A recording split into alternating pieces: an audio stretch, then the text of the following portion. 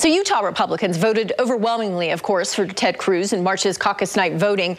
That victory was closely tied to the Stop Trump movement. Political specialist Lad Egan joins us this afternoon in our newsroom, breaking down exactly what will happen now. So, Lad, will Utahns vote for Trump come November? Yeah, hey, that's the big question. Polls show the billionaire not popular here in Utah due to his boisterous style and positions on immigrants. In fact, a KSL News, Deseret News poll from March showed the dislike for Trump running so deep here in Utah that the state would rather vote a Democrat for president in November. That would be for the first time in 50 years.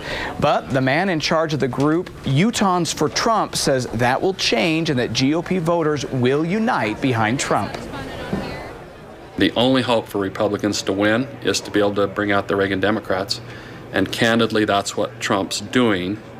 And a lot of my buddies are blue-collar guys, and they respond to the way that Trump talks to them. And candidly, the way Mitt talked, they don't respond so well.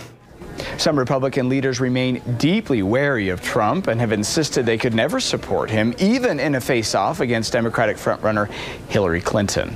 Americans who vote in general elections are generally more diverse and more likely to be women than in those primaries.